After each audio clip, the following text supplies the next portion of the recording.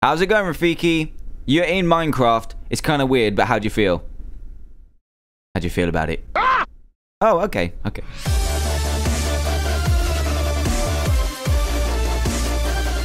Hey everyone, Dan here from the Diamond Minecart, and welcome to another Minecraft mod review, where today I'm going to be showcasing the Lion King mod, which is an absolutely massive mod that adds the world of the Lion King into your Minecraft game. Now, I'm not going to do much of an intro because I want to get straight on with the review, as there is a ton of stuff to cover. So basically, to start off your Lion King adventure, you're going to need to find one of these structures, which is kind of like a ticket house or cinema, whatever you want to call it. And here you'll find the ultimately cool and full of swagger, the ticket line. Look at him, he's in his beautiful little suit with his amazing sunglasses. So let's right click him to start our adventure, and he will say, bring me a gold ingot and I'll exchange it for a Lion King ticket. So I just so happen to have a gold ingot on my person, so we're going to right click and he will give you, thank you, use the ticket to open the portal in the room behind you. And as I was saying, he gives you the Lion King ticket. So we're going to go on through here, and this is where you'll find your Lion King portal. So it's actually creating a new dimension in this mod, which is amazing, which is the Pride Lands. And to activate this portal, you right click as you would with a flint and steel, and it will use up your ticket, but I'm in creative at the moment, and creates your portal. So there's not much left to do but to go through, and I'll see you on the other side. So welcome guys to the Pride Lands, and as you can see, I've already been here, but I've got a lot to show you. And the first thing you will see when you enter the Pride Lands, in this amazing looking kind of desert place, with this kind of what would you call this, like a statue thing, a little altar with a chest on top, and you're going to need this straight away. And it contains the book of quests, and this will pretty much dictate the story of the Lion King mod to you. So if you right click, you get this amazing looking GUI, and it has like the main page, which is this, and it shows you where your portal is just in case you get stuck. And you can bring an ordinary book and some lion fur to Rafiki in order to receive another one if you somehow lose it, like if you die while holding it and stuff like that. And as you can see, there are quests on the side. So on the left, if you click this, it will tell you what to do. So speak to Rafiki in his tree at the center of the world, and that'll be at 00 coordinates in the center of your land. And you're going to need to do this to get a certain, well, to progress along the story in the Lion King mod. And there's also another one which we'll get to later. So what also is amazing about this quest book is that it tells you recipes, so you can't find out recipes any other way. But here I've got a new silver sword, which is what I'll get to in a bit. But if you click on this, it will tell you what it does, it will tell you the name of it, and you can click this button to get the crafting recipe, and that is just amazing. I think that's just such an incredible idea, just to have a book that shows you everything in the mod and really just helps you play along with it a lot easier. So once you've got the quest book, you can go out and do whatever you like, really. There's so much to do. There's so many different animals. As you can see, there's loads of wildlife, there's lots to do, and there's lots of new stuff. So I'm going to get to all the new stuff first, and then we're going to go on the little quest just to give you a taster of the Lion King mod story. So first up, we've got how many different ores have we got here? We've got 5 new ores. The first one is kind of not new, but you can still find it over here, which is coal, which is the normal coal. Then you've got the nuka ore, which is green with kind of like a brown, dark brown background. Then we've got silver, which is used to make silver sword, and we'll get to that later. Then we've got kibulite, which I'm not sure what it does. It's just used to craft lots of different things. And the peacock ore, which looks so damn sparkly. It's amazing. Look at this. Oh my god, it's just so sparkly. But if you can get over the sparkle and mine it, it will be important later on. If you've also got a load of decorative stuff as well, as you've got like mossy pride stone brick, you've got bamboo, you've got different glass, you've got different dirt, you've got so much different stuff. This is sand, this is like a bamboo twig, there's so many stairs, and actually I'll just show you. It's got loads of creative menus, and as you can see, the vastness of this mod is just incredible. We've got loads of blocks where you can create loads of different stuff and just make your houses look incredible. Look at all this stuff down here. You've got deadwood stairs, we've got maze, we've got so much stuff, and we've got all decorations like this as well, like the glass. We've got rugs, we've got bushes, we've got trees, we've got flower pots, we've even got a different colored bed and hyena skulls to go with that too. Loads of different food which you can learn about in the mod by putting it into the book of quests. Loads of materials and loads of miscellaneous junk, as well as loads of tools and combats and stuff like that. But I am going to get to, I'm not going to go through all of the decorative stuff and the food in this mod, because you can go out and find that out yourself when you play this mod. But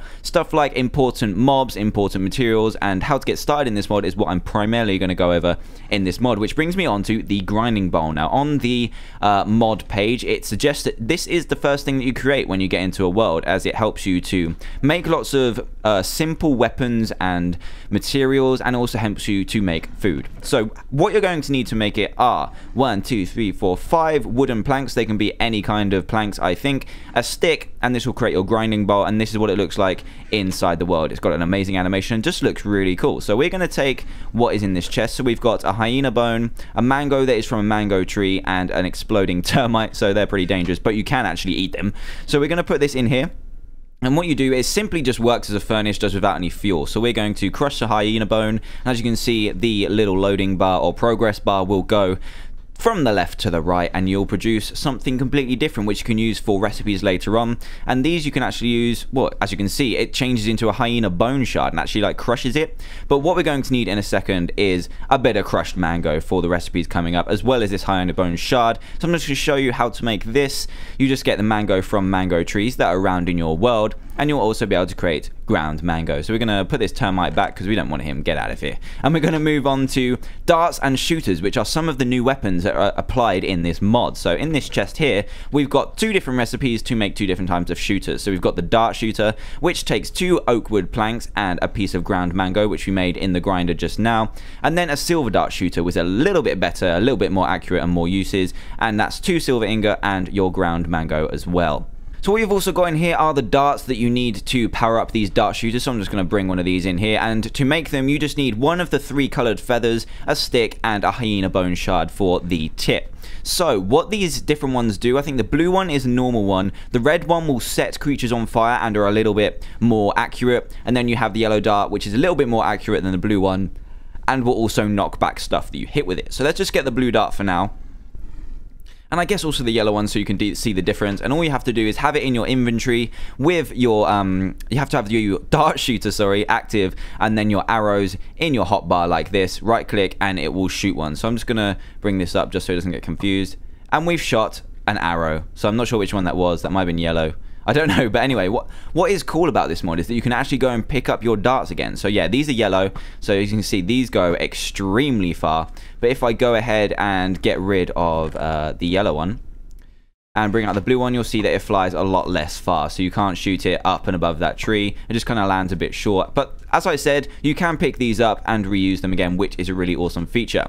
Now you can take these dart guns a little bit further, and you'll be able to create not only an extra arrow which will explode. So we need to try this out first. We need to try it out. To make it, you're going to need to go to the Outlands, which we'll get to later on. But you're going to need a vulture feather, an exploding termite, and a stick to make a single of these outlandish darts. And we're going to fire it, and there we go. It explodes. It explodes nicely. So let's throw it into this tree. It goes really far as well. So it's really accurate and will explode. So they're definitely worth getting when you get to the Outlands, which we'll get to later on. So what you can also find in dungeons within this mod, so they're like normal Minecraft dungeons, but they are obviously Lion King themed. You can get the Dark Quiver. So what this does is you can't craft it, which is even, well, it's kind of like a really good weapon that you can't craft, but you can find. And if you right click on it, you come up with your inventory, and you can also hold loads of darts in here, so they're not taking up your inventory space, which is really awesome. So that is a really cool like little GUI there. It's really useful just for space saving, and hopefully you find them. You're lucky enough to find them. So what else we've got here are mounted dart shooters. So you can't only get the normal dart shooters, you can get ones that are just sitting there and are ready to be used via a redstone signal. That's either like a button, a lever, or just a redstone torch, I believe. So what you can do is take your normal dart shooter, be it silver or wooden, and you put 2 sticks either side of it like this, and you'll get a mounted dart shooter. Now I've got one set up just over here, and this is what they look like. The back is the black bit, and the front is the red. So the red is where you're going to be aiming it, and wherever it is placed, you just right click it with a bunch of darts. So there are a stack of darts in there, and that is the highest it can pretty much hold. It can just hold a stack, and when you give it a redstone signal, it will fire. So look how amazing that is. It will just fire, and you can also attach it to like a pressure plate, and any redstone signal will just cause it to fire. So that is a really awesome feature, and you can just spam it and pretty much protect your base, which is a really cool feature. So what else have I got up here? We finished with the darts, and because diamonds are not a feature in the Lion King dimension, this dimension is kind of built so that you can do all the normal stuff in Minecraft and more, so that you don't have to keep going backwards and forwards between the portals. So enchanting has got a little bit of an upgrade, and what you're going to need is a bongo drum. So not only do they play notes, but they also act as the enchanting table in this mod. And what you're going to need is zebra hide by killing zebras and any kind of wood. There are 5 different bongo drums, just with different colors, depending on what wood you use. And if you use acacia wood, you'll get this black one, which has a little black rim, and they all have different rims, depending on what wood you've used. So what you're going to need is, as you can see, when you right click it, it'll just make a noise, which is kind of cool, but you need it for enchanting. So what you're going to need is 2 Gemsbok horns, which are obtained by killing Gemsbok, which is a mob we'll get to in a second, and a peacock gem. And to get a peacock gem, the peacock ore that you get earlier, if you mine one of those and then smelt it, you'll get a peacock gem, and that's what you need to make a rhythm staff. So if you take this rhythm staff, activate it in our hotbar as our active item, and right click, you will now see the bongo drum, which is really cool. And as you can see, you can just put it in here and you'll get the weak enchantments for the start, just for the silver sword. But if you want to make your enchantments even more better, I guess, at the higher levels, then you're going to need these, which are musical notes. And to get these, you need to kill stuff while holding the you need to kill stuff with the rhythm staff. So if you take it to a zebra like this, and they will drop one of these notes, so it can be any of these notes, and if you collect these up and we right click onto here, you can actually place all of the notes that you've got in here to create better enchantments, which is really cool. It's pretty much, I'm not enchanting that. So if you put this in here, you can see we can get up to level 12 now, which is awesome. We now have sharpness 2 on our silver sword, and these would normally get used up if I was in survival. So that is a really cool system. It's pretty much the equivalent of having bookshelves, but is really awesome. Just make sure you're killing stuff with the rhythm staff to get these notes. And now we need to move on to some mobs. So as you can see in the creative menu, you have so many mobs that are introduced in this mod, but I'm going to go over a few of the key ones that you're going to need today. And the first ones are the lions. Now these lions are passive and until attacked. So we've got the male lions with their beastie square mane. Oh yeah, check that out. He kind of looks like the ticket lion, but with less swagger. And then we've got the lioness over here. Come on, just look at me. I don't want to punch her because you get really angry. But anyway, these can be yeah, they will be passive until attacked and will attack you really badly, so I wouldn't, and can be bred with hyena bones, so the same way as you would with pigs and wheat, but with hyena bones instead. And you can get various other meats and furs from them for use with crafting recipes too. So then we've also got the zebra over here, and I must say that these models look amazing. Look, there's a wild lion over here that's just getting a bit aggressive towards this giraffe. But anyway, yeah, these models are just amazing. The textures are cool. This mod is just amazingly well built. So what we've got is the zebra, and this drops meat and hide, which we used in a recipe earlier, and can also be milked. I didn't even know you can milk a zebra, but apparently you can. Just take an empty bucket to it and you'll get some zebra milk for drinking and extra crafting later on. You've also got the rhino, and these in the wild may or may not charge you. So you're playing a game with these guys. You walk past and they possibly will or maybe won't charge you, so it's up to you, but they will deal insane damage if you do get hit by them, but they can also be killed for meat. So it's up to you. Do you want the meat? Do you want the skin? Or do you want to die a painful death from this horn here? I'll let you decide. But anyway, awesome looking rhino. Then you've got the Gemsbok, which are pretty useless, but they can be mined? What am I on about? They can be killed for their skin and their horns, which we used in some crafting recipes earlier. And then we've got the daddy, the tallest mob in this mod, easily, the giraffe. Now this can be ridden and can also wear a tie. What is going on here?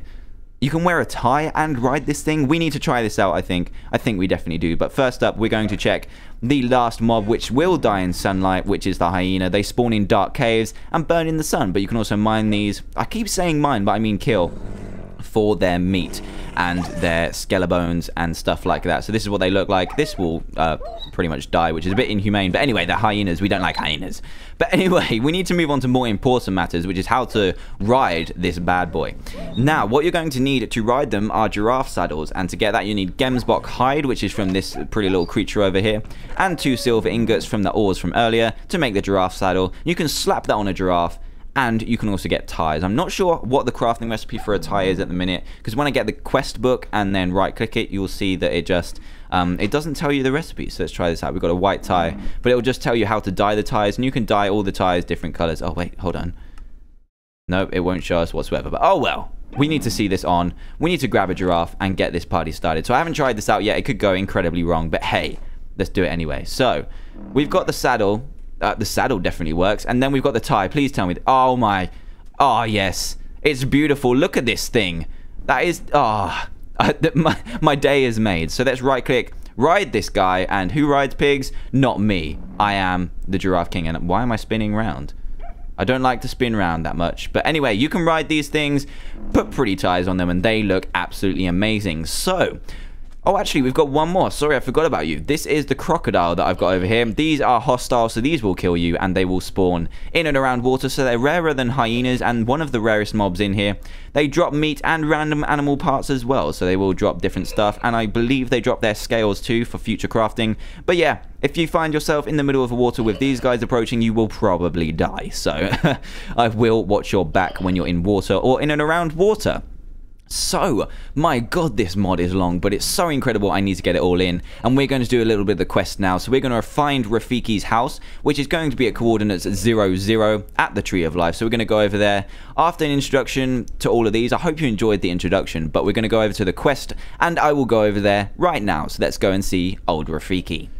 Right then, guys, you join me at 00, or pretty much 00, and this is the beautiful, wonderful, amazing Tree of Life where Rafiki lives. Now, we're not going to go up the stairs because, you know, we're in creative, but I'm going to turn this off for now, and then we're going to go and meet Rafiki, which is going to be pretty damn awesome. So let's go up here, and we should find him up here. So here we go. Where are you? Oh, I can see his name tag. He's even got a name tag, and here is Rafiki, my man Rafiki. How you doing, son? So let's right click him, and we should get a update on our quest book. So he says, oh, welcome to the Bridelands. I don't know why that was so evil, but Rafiki is a dude. Look at him. This modeling is so cool. But let's go into our quest book, and as you can see, we will click the Rafiki quest, and we need to speak to him a little bit more. So if we go up to him and right click him again, he will say, what's that? You like my stick? Well, bring old Rafiki a stack of hyena bones, and you can have one yourself. So I'm going to go out, get some hyena bones, or just spawn them in and give him the hyena bones. Now it should update in here. Okay, yeah, there we go. Look, it says bring Rafiki a full stack of bones, so you always know what your current objective is, which is amazing. This quest book is just really, really cool. So I've got my full stack of bones. I'm gonna right click him with them, and here is, oh my god, what's wrong with you? Do not shout at me, man. I know you gave my stick, but come on. So yeah, this is the Rafiki stick. It looks amazing, and he gave it to us. So what did he say here? Let me see what he says. He says, there you go. If you want one again, bring me another stack of hyena bones. So if you lose it, there's always a way to get stuff back. And now we should have another updated quest. So it says, okay, we haven't got a current objective just now, so I'm not sure what we're supposed to do with this. If we right click with him, here we go. Right click with the stick, and he will tell him what to do. So it says, I hear Scar has returned to the Pride Lands. Oh no! And he has trapped our king in the Star Realm. You must find Scar. Oh god, it's gone. It's gone. Where is it? There we go. You must find Scar and kill him. Wow, that's pretty violent. My stick is the only weapon that can harm him. So swords, anything like that won't be able to kill Scar. And Scar is in a mysterious place. He is very... Stop saying that. Why are you so loud? But he is really loud. But that's Rafiki, I guess. So we've got to try and find Scar, attack him, and he will get the star thing, which you can get and then take you to another dimension, which will bring you to the corrupted dimension, which I'm going to show you now. I'm not going to show you where Scar is because he's very hard to find, and I'll just spoil the part of the mod. So I don't really want to spoil all of it, but I do want to show you the 2 new dimensions that are in this mod. And wow, I almost fell there. Right then, so I'm only going to show you one of the new dimensions because the other one needs you to complete the quest for Rafiki, and I really don't want to ruin too much of this mod so that you do go out and play it. So I'm going to take you to one of the new dimensions, which is a bit easier to get to. Well, I say that, but you need to go to the dungeons and raid dungeons to find this, which is called the Passion Sapling. Now this is the only way to get to the new realm. You need to find it in one of the dungeon chests, plant it, and then it won't grow in the land. You just have to right click it with the Rafiki stick and create this amazing thing. Now from here you can't get to the portal just yet, but you need to break these things and find one of the fruits. So hopefully it will give us one, otherwise we are pretty screwed. So let's try and find us one of these fruits. Come on, bear the fruits for me. Bear the fruits. It could be quite difficult to find, so I hope you don't need to find another one of these, otherwise that would be really, really difficult. So let's try and find one of these, come on. Otherwise I'll just have to spawn one in and cheat a little bit. Come on, bear the fruits. I think it's pretty rare, so it's going to be fairly difficult to get. Come on, decay, decay. So the final one is dropped, and it didn't drop another one, so I'm gonna have to grow another passion sapling. At least it did give me one of those on the last block. That was pretty lucky, and I'm gonna have to... There we go. It's the passion fruit. This passion fruit is the portal to the new world. No joke. Look at it. Jump into it and it will... No, I'm only joking. You don't jump into it. That'll be pretty freaky in the whole land, and I'm pretty wary that animals are gonna come and eat me, so we're gonna do this really quickly. So when you get past the hard part of finding this passion fruit, the easy part is eating it while at full hunger, and hopefully it will take us to the realm. Oh my god. Okay, we've spawned in water. This is not good. This is not good at all. So let's just get to the surface. And you can see the amazing Upendi dimension. So this is called the Upendi world, and I think you'll agree it looks incredible. So let's just switch over to creative and we'll be able to fly around this amazing looking land. So what is the Upendi and why should you go? Well, the Upendi spawns 0 hostile mobs and is exactly the same as the normal overworld in the Lion King mod as the Pride Lands, but no hostility. No hostility, and it looks amazing. Look, purple water, amazing lily pads, purple skies, and just amazing rainforests everywhere. And passion fruit trees, will naturally grow in this dimension without needing the Rafiki stick, which is really amazing. So you get all the normal wildlife, but with just this amazing looking scenery. So at the moment, there is no special things that are in the Upendi dimension, but the mod creator has said that he will add things in the future to make it worthwhile going here. But I say, no hostile mobs, yeah, that's pretty much of a plus. And to get back to the Pride Lands, you're going to be needing to eat another passion fruit. So as you can see there, or as you could see, there's another passion fruit tree up there that you can see in the distance. So you can just go and grab one of those and you'll be teleported back to where we entered the Upendi dimensions. So I think that is pretty much the Lion King mod in a nutshell. It is a massive mod, so there's no way that I'd be able to show it all off in a single video, and I just wanted to keep it into a single video so that it keeps your interest, and I didn't want to show too much so that you don't go and download the mod. And I must say, do go and download this mod, whether you're a fan of the Lion King or not. It is just incredible. The size of it, the quests, and it's always being updated as well. It's just incredible. Look, you've got more stuff. You need to complete Rafiki's quest to go to the Outlandish scheme, and there is a couple more quests built in. But as I said, it's always being updated. There is so much in this mod, and it's just amazing. So if you do like what you see, and you do want to play it for yourself, go ahead in the description below and check it out. It'll take you to the Minecraft forums post where you can go and download it. And also, if you did enjoy this very long mod review, so I'm sorry it's been so long, but it is just such an incredible mod, as I've been saying over and over. But if you did enjoy this video and commentary, then I'd really appreciate it if you do hit that subscribe button for daily Minecraft videos. And for all of you, a like and a favorite would be greatly appreciated too. So I think that's pretty much it from me. I hope you enjoyed the video and this amazing mod. I've been wanting to do this mod for ages, but been waiting for it to update to 1.5.1. But anyway, enough rambling. I hope you enjoyed the video, and that is it from me. So thanks and goodbye.